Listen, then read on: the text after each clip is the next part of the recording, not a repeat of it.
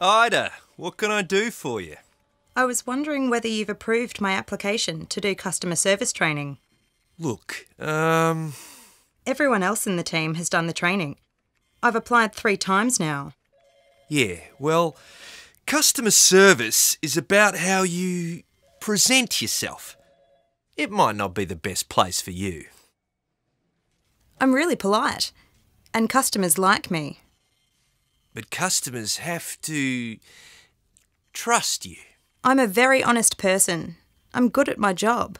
Nah, it's not that. It's your scarf thing. My hijab? Look, I'm not racist, but some customers don't like them. So we don't think you should be in customer service. You won't be getting customer service training. We're going to put you in accounts, away from the customers. We've got all sorts back there.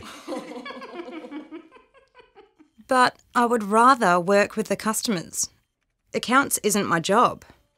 Ida, if you refuse to go to accounts, I'll have to let you go. Sarah, can you show Ida to accounts? Sure.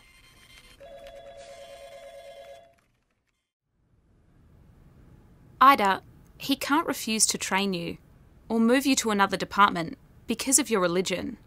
That's discrimination. Discrimination is illegal. But what can I do about it? He's the boss, and I need this job. There are places you can go for help and advice, like legal aid. You could call them and see what your options are. They're free, and no one has to know you're getting help.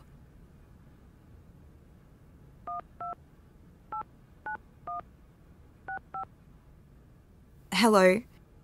My boss won't let me do customer service training because of my religion. He's moved me to another section of the office. He says customers don't like my hijab. It sounds like you need some information and advice about discrimination.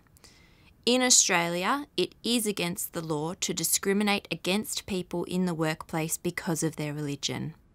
Firstly, I need to get some details from you. This is all confidential and will help us work out the best way to help you. There are some different options for what you can do next.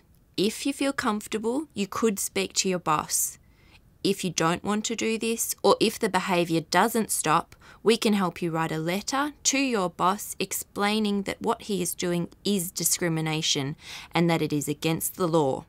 This letter could ask your boss to stop the behaviour, apologise to you, pay some money for the damage caused, or do some training to make sure it doesn't happen again. If this still doesn't work, we can help you make a complaint with a Human Rights Commission.